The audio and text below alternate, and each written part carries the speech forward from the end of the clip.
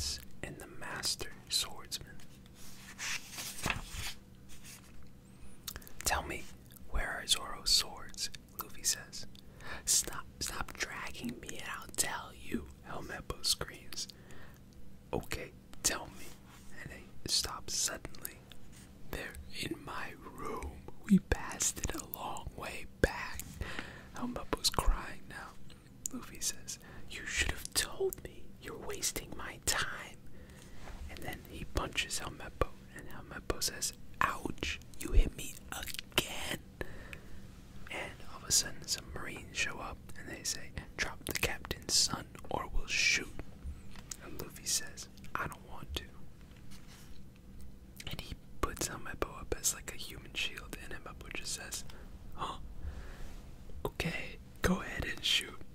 Luffy says, don't shoot, don't shoot. He's using Helmeppo as a shield, says the Marine. And Helmeppo's just crying. Wah, wah, wah. And then we cut back to Kobe, and he's screaming too. Ah, I've been shot. Ah, blood. I'm bleeding. Ah. I'm gonna die. And then Zoro's just very calmly reacting to this, says, good, you're alive. Now, get out of here. They're on their way down. And Kobe's lying on the ground. He says, but I haven't untied you. Don't worry about me. I just have to survive the month and they'll let me go. So just beat it.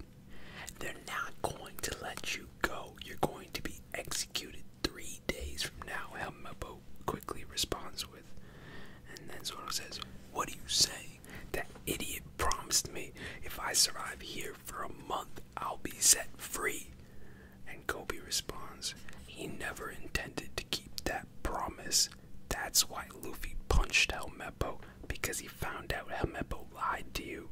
And Zoro's baffled. He just says, what? And Helmeppo says, the Navy is your enemy now. Please, if I untie you, will you help Luffy? He saved my life. I won't ask you to become a pirate, but Luffy's really strong, and so are you. If you team up, you can escape from here. Please, help him. And then guards show up, and they say, stay where you are. Captain Morgan has ordered your immediate execution.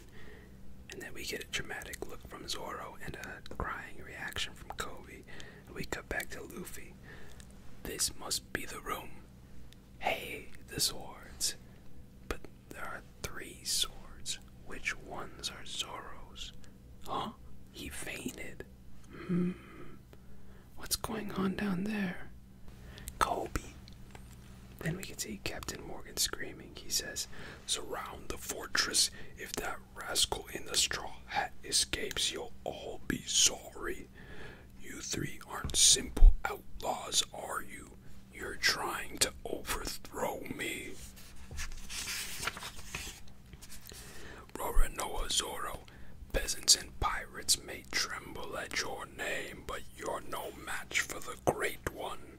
You may be a barracuda, but I'm a great white shark. Take aim. And then the Marines all line their muskets up towards Zoro and Kobe. And then Zoro's thinking to himself, I can't die yet. There's something I have to do. I made a promise. And then we cut to a flashback. And you can tell it's a flashback because the sort of outline on the parts where the panels aren't has become black as opposed to white.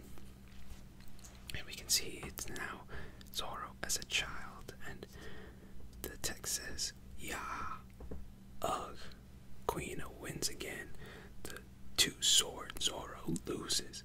Zoro is 0 for 2,000 against Queen. Oh well. And then the person who just beat Zoro, who we can understand to be Queen, says, pathetic, kind of weak for a boy, aren't you? And then all the other boys pipe up for Zoro. They say, hey, Zoro's not weak. Yeah, he's the strongest in our dojo. He's even stronger than the grown-ups. And then Kuina just says, that's so. Well, he's not as strong as me. Even if he can use 2 swords, he's still weak. Losers should learn to suffer defeat in silence. Darn, Kuina makes me so mad. She thinks she's so great just because she's the sensei's daughter. She's kinda cute though, one of the boys says. And then now we see the sensei. He says, lost again, eh, Zoro? It's odd because you are actually very strong. And then presumably students say, Sensei, are you teaching her secret tricks because she's your daughter? It's not fair. Sensei says, of course not. And Zoro throws his 2 swords on the ground. He says, darn, why can't I beat that girl? And Sensei says, don't forget that Kuina is a little older than you. And then Zoro says, but I can beat grown-ups. I'm going to sail the seas and become the greatest sword master in the world. I can't keep losing to that girl. Clack, clack, clack. Kuina is training in the night. She sees Zoro approaching and says, Zoro, Kuina, I challenge you to a duel with real swords. You're not afraid of real swords, are you? Real swords. Okay, it's your funeral. And she accepts. Now they're fighting. Zoro says, on guard. And she says, I'm ready. And they're fighting in the middle of the night under the moon. It's very dramatic. They jump towards each other. Yeah, wah. Ching, ching, clang. Ching, ching, shk. That makes 2001 times I've beaten you. Damn. It's so frustrating. I'm the one who should be frustrated. Huh? When girls get older, they become weaker than the boys. Pretty soon, you'll all be stronger than me. Zoro, you're always saying that you're going to become the world's greatest swordsman. Dad says that girls can't be master swordsmen. You're lucky you're a boy, Zoro. I want to be the world's greatest swordsman too. But I'm starting to get breasts. I wish I was a boy. What are you crying about? You beat me. That's not fair. Beating you is my dream. Zoro. She's crying. And then Zoro responds, someday I'll beat you because I worked hard, not because you got weaker. It's got nothing to do with being a boy or a girl. I'm training all the time to beat you. You're making me look bad. Let's make a promise to each other. Someday, one of us will become the world's greatest swordsman ever. We'll fight each other for the title. And Queen rubs the tears from her eyes and says, you idiot, you're too puny. And then, it's a promise. And they shake hands.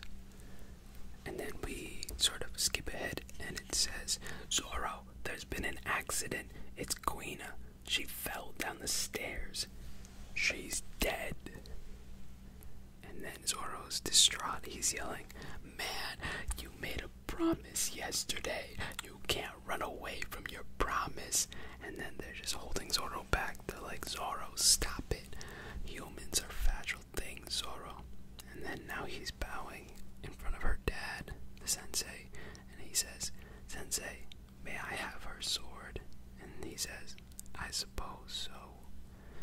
Zoro's intense, saying now, I'll have to keep the promise for both of us. I'm going to become such a great master swordsman that my name will be known even in heaven. And now we're back to the present, and Zoro's thinking to himself still. He says, I promised her I can't die yet. And now we see Luffy stretching his arms attached to the window, and he says, come, come, hurrah! rocket, and he flies, launching himself out of the window. And Captain Morgan yells, "Fire!" And the Marines take aim, and we see Luffy jump in right in the nick of time, and he takes all the bullets that were shot at Kobe and Zoro. And Zoro, just in shock, says, "You." And Kobe says, "Luffy." Captain Morgan responds, "Straw Hat." And the Marines are just watching in shock. They're so confused. And then we can see the bullets making Luffy's body stretch as they elongate into his skin. And Luffy just shoots them back ricochet style and says, "Bullets can't hurt me." And as the bullets go flying everywhere, he says, "Look out." Well, not him, but probably the Marines. It's not clear. And Captain Morgan has a really funny reaction on his face because he was not expecting that. And Luffy just laughs, "Ha ha ha ha ha." And Zoro says, "What are you?" And Luffy says, "I'm the guy who's gonna be the king of the pirates. So, which swords are yours?" I didn't know, so I brought all three. And Zoro says, "They're all mine. I practice Santoryu, 3-sword style.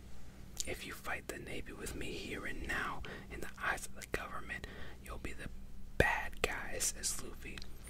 And then he says, "Of course you could obey the law and let them kill you."